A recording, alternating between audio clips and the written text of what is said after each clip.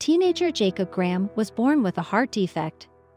It was a condition that resulted in him needing various surgeries throughout his young life.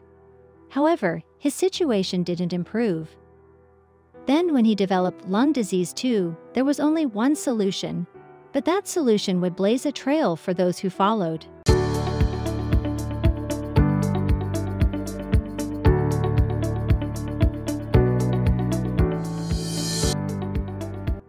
When Debbie Graham was shown her son's X-rays, doctors had very few doubts. Looking at a heart that was too big for Jacob's chest and an accompanying snapshot of cloudy lungs, the news wasn't good. Indeed, doctors didn't believe there was any more they could do for the 15-year-old. Jacob was born with a congenital heart defect. By its very definition, a congenital heart defect is one that develops in utero. In Jacob's case, it resulted in 7 operations throughout his young life. They were operations that gained him some extra time but didn't offer a cure. But then Jacob's lungs began to fail too. As his lung disease took hold, he had more and more difficulty breathing. Eventually, the teenager came to rely on the use of oxygen tanks to keep him alive. The situation then didn't appear to be very promising. With his condition by this point being inoperable, there was seemingly only one option left for young Jacob. He needed a heart and lung transplant, and he needed one fast. But there was a problem, and this time it didn't lie in young Jacob's rapidly declining health issues. Most hospitals had told Debbie that her son's condition was too severe and that a transplant wasn't an option. But then one hospital stepped up to the plate. The doctors and surgeons at Cincinnati Children's Hospital were at least willing to give the operation a shot. And so Debbie gave it a shot too. She had no idea how much time her son had left, or if a match could be found in time. Nevertheless, she registered Jacob on the transplant list.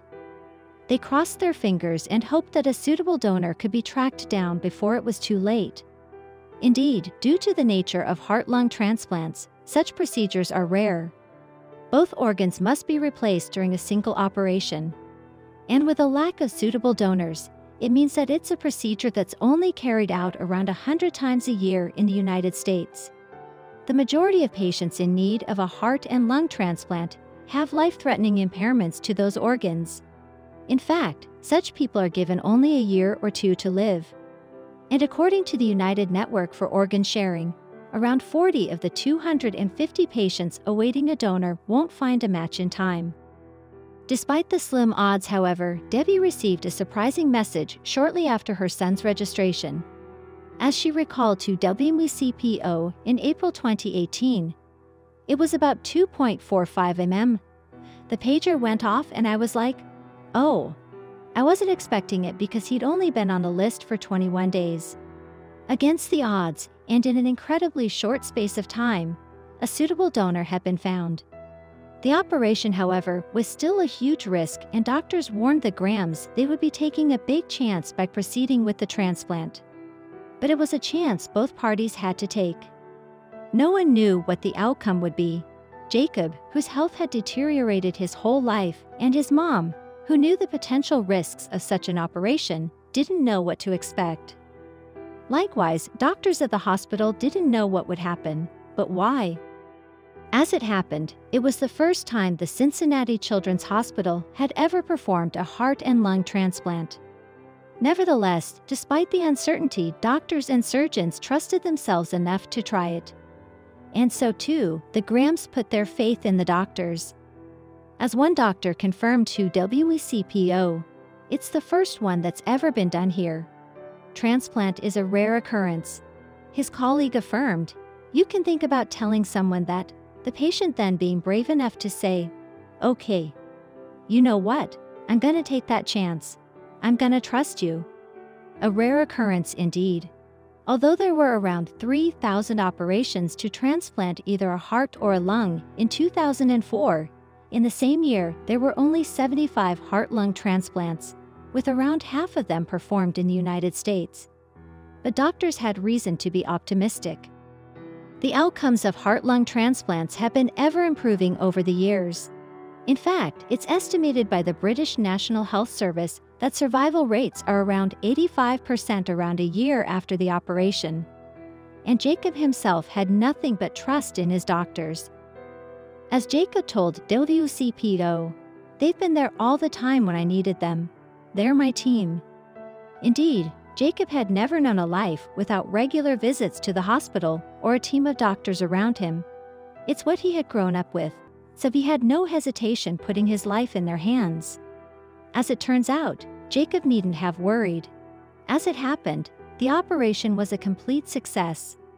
And although in April 2018, 3 months after the transplant, he was still recovering in hospital and prone to infection, the 15-year-old's spirits were high with a new lease of life. "I have a life now," Jacob described to WCPO. "I'm able to do things that I wasn't able to do before."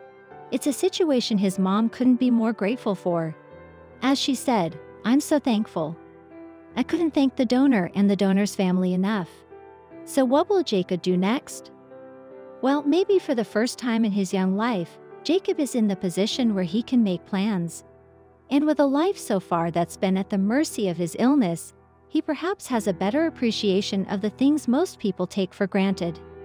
His dreams, then, are starting small, firstly with learning to drive, and then to take a trip to the beach. We wish him all the best with his new life. This story was really incredible, but you will like the next one more. This boy's mom didn't understand why he had been sick, but then she learned the teacher's secret. One day, Kalisha Johnson Cheney found out that her son Kilon had been unwell and needed to go home from school, but she wasn't sure quite what was wrong with him. Then the little boy started to explain what was going on in the classroom, and the mom was horrified. Johnson Cheney resided in Houston, Texas. When her son Kilon was just 4 years old, he was a younger than kindergarten-age pupil who went to the Varnett Public School. But one day, Kilon apparently fell sick. He needed to be sent home because he had been vomiting. However, his mother was puzzled. She wasn't certain exactly what was the matter with him. No mother wants to see their child fall ill in any way, and it's even more frustrating when it happens outside of a parent's care. It's not always easy to get to the bottom of the situation, and Johnson Cheney struggled to figure out what had taken place with her son. As it turned out, although he had thrown up, he wasn't unwell. In fact, the little boy was seriously upset and had been physically sick because he'd been crying so much. After he was taken home, the youngster confided in his mom and told her just what had happened. It made her furious. Kilon had been singled out for giggling during class. The Varnett Public School's policy for discipline is to give children of that age a timeout when needed. But the boy's teacher had taken things into her own hands, with traumatizing consequences. At school, the kids had been reading a book called After School Monster. The story is about a little girl who goes home and discovers a monster who wants to eat her. In the end, she is able to face the creature down. But it's clear that the tale still made the children nervous that monsters might be real after all. And Kilon's teacher and their assistant used this to their advantage. They decided to reprimand the kids by shutting them in a dark storeroom if they misbehaved. One boy was forced to stand in the janitor's cupboard for 5 minutes for acting naughty as the other children put their feet against the door to keep it closed. Kilon laughed and was ordered to go in there himself as a result. And other children had to do the same too. The 4-year-old was evidently terrified that he'd had to spend time in what his teacher called the monster closet. He told TV network KHOU, "There was a monster and the monster was going to eat me." Kilon became so upset that it made him physically sick and he was sent home. "I don't like going in the closet," the boy explained to TV news station KENS5. "It is scary." When Kilon told his mother exactly what had happened at school, she was aghast at what the teacher had done. "You are taking a 4-year-old and putting them in a dark closet," Johnson Cheney said to KHOU. "That's like torture. That's a torture even to an adult that is afraid of the dark. Who locks anybody in a closet?" Johnson Cheney complained to the school about the methods of Kilon's teacher. And the Varnett Public Schools founder and superintendent Annette Clough was shocked by the claims. "They are very serious allegations, and they are certainly a violation of our policy," she told KHOU at the time. "I was appalled, and because I was not here to immediately investigate, that made me more infuriated to know that this had happened," Clough told TV news station Fox 26. She added, "They use the monster in a closet as means of discipline and trying to correct behavior.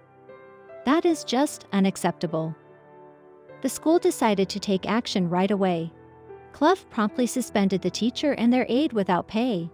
She explained to KENS5, "I'm a grandma, I'm a mother, and I wouldn't allow that kind of behavior with my own child."